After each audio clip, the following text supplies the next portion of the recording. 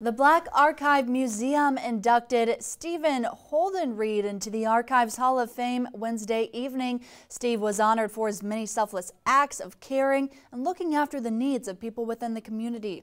KQ2's Courtney Rowe has more on that event.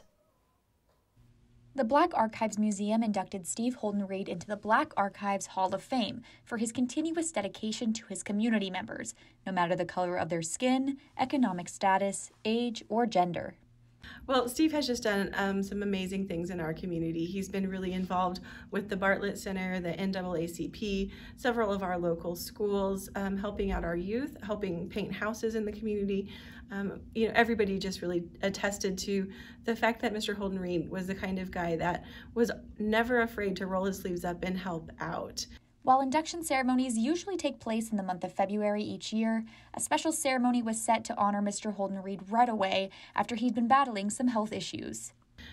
We had some committee members that really were strong advocates that he needed to be inducted, and he needed to be inducted right now.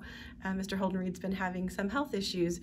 They wanted to make sure and honor him right now. Holdenried is the first white man to be inducted, and many feel as though he was the perfect person. Even though it says Black Archives Committee, that doesn't mean that everybody has to be black.